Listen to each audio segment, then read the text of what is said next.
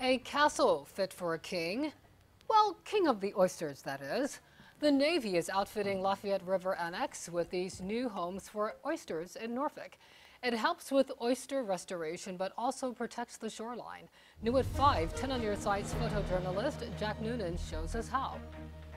I just don't want you to miss out on anything you want to do. I'm Pam Boatwright with the Elizabeth River Project, and we're out here at Naval Support Activity Hampton Roads at the Lafayette River Annex, a hanging over one there, to install oyster castles. An oyster castle is a concrete block made of aggregate that allows oysters to attach to.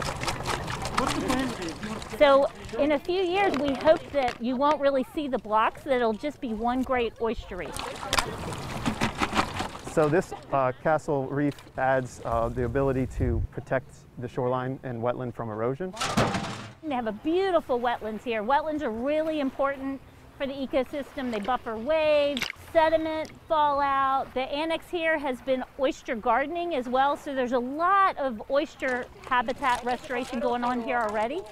But we thought these oyster castles would be a good addition to help provide some more vertical oyster habitat substrate, and also that vertical hard surface is going to help those wetlands from eroding anymore.